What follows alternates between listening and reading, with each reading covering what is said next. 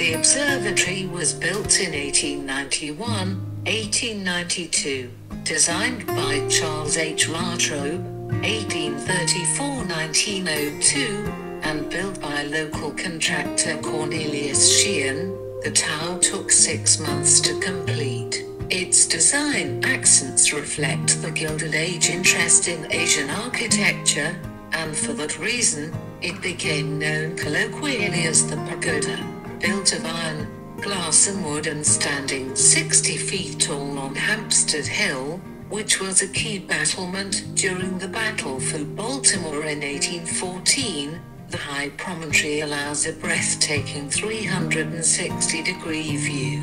From the top of the tower one can view downtown, Baltimore's many neighborhoods, the Patapsco River, the Key Bridge and Fort McHenry. Over time and due to natural decay, vandalism, and lack of maintenance funds, the observatory was closed to the public in 1951 for the first in a series of partial renovations.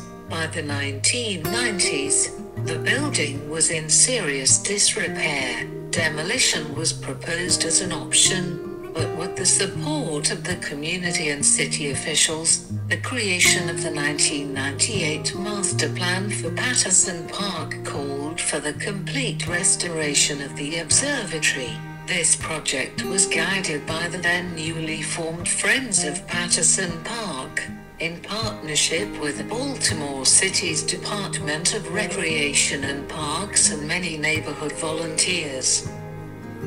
Completed in the spring of 2002, the observatory now stands as an iconic structure for Patterson Park and Baltimore City, and signifies the renaissance of the communities around Patterson Park. It is also the location of many programs and events, such as the Friends of Patterson Park Summer Concert Series and our holiday Winter Lights at the Observatory, or Dubon's family programs, Tour Dem Park's Water Stop, one of the sites of Avim's kinetic sculpture race obstacles, and much, much more. The observatory is operated, maintained and staffed by the Friends of Patterson Park and its volunteer docents.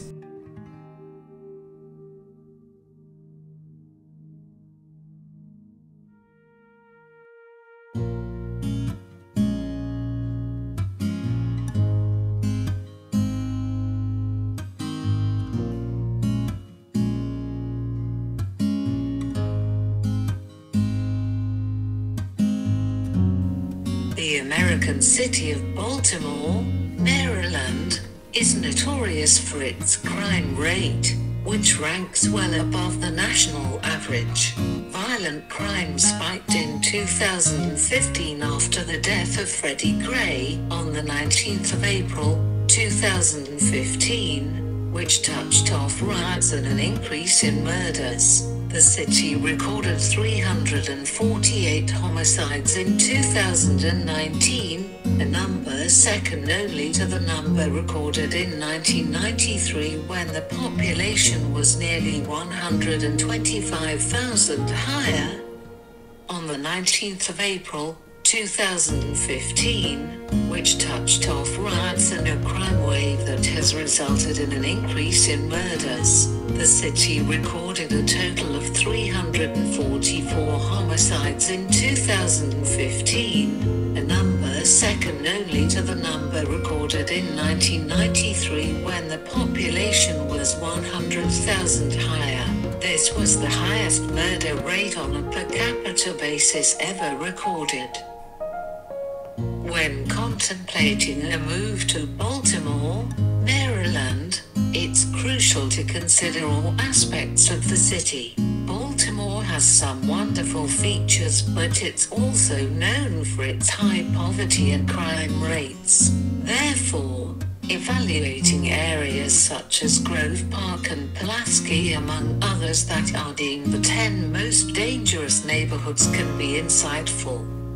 Baltimore, MD has a much higher rate of violent crime and property crime than the U.S. average. The violent crime rate is 77.8 compared to an average of 22.7 nationwide, and the property crime rate is 67.6 compared to an average of 35.4 nationally. This means that Baltimore residents are nearly 4 times more likely to be victims of violent crime than the rest of the country, and almost twice as likely to be affected by property crimes. Unfortunately, this means that citizens of Baltimore are facing a serious threat from violence and theft every day.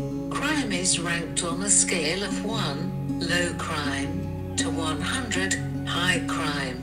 Baltimore violent crime is 77.8. The U.S. average is 22.7. Baltimore property crime is 67.6. The U.S. average is 35.4.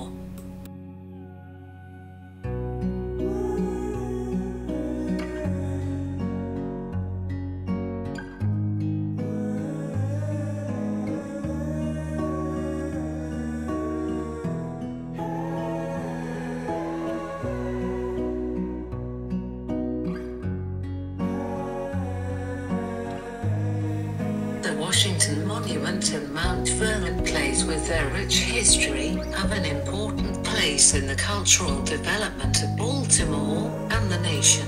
For over 200 years, Mount Vernon Place has contributed to life in the city of Baltimore.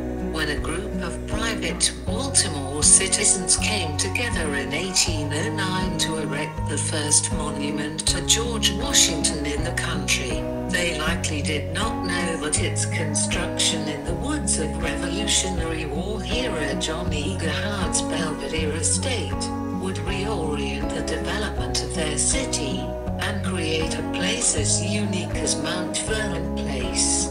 For 2 centuries, residents and visitors have toured the monument and climbed to its top, and the surrounding squares of Mount Vernon Place have hosted important civic events. The Washington Monument, the centerpiece of Mount Vernon Place, is the first memorial to the nation's first president, George Washington. The cornerstone was laid on the 4th of July, 1815.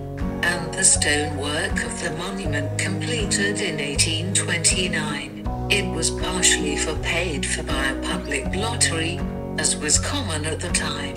The column is a simplified version of the winning design by Robert Mills, who later designed the Washington Monument in Washington, D.C., embracing changes Mills made before the cornerstone was laid.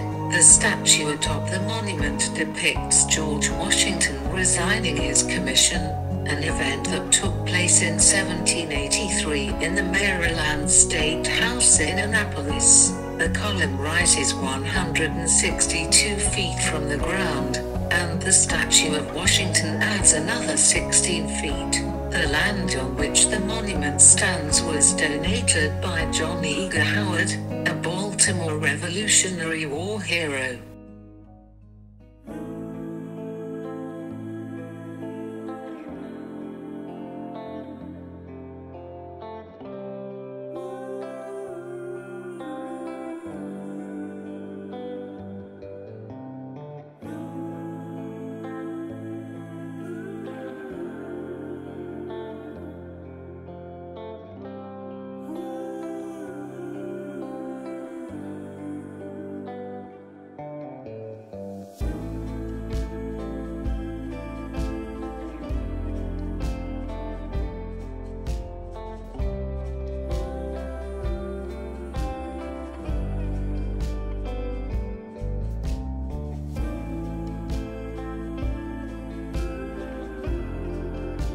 There remains no more tangible evidence of Baltimore's transformation from industrial port town to modern city and tourist destination than the Inner Harbor, which welcomed more than 14 million business and leisure travelers to Charm City in 2012. Redevelopment of the Inner Harbor began under former Mayor Theodore Mickeldin in the mid-1960s, culminating with the christening of Harbor Place in 1980 by then Mayor William Donald Schaffer.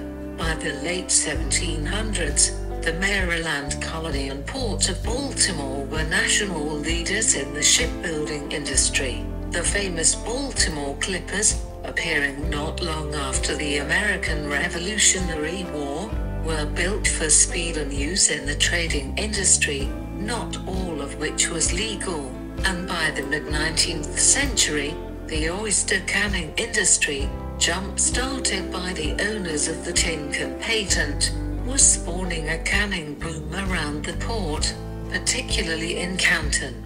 In 1976, coinciding with America's bicentennial, historic tall ships visited the Inner Harbor and the Maryland Science Center opened its doors, bringing millions of tourists to the city. A few years later, Harbor Place, considered a model of redevelopment, opened and the Inner Harbor became the hub of the city's tourism industry.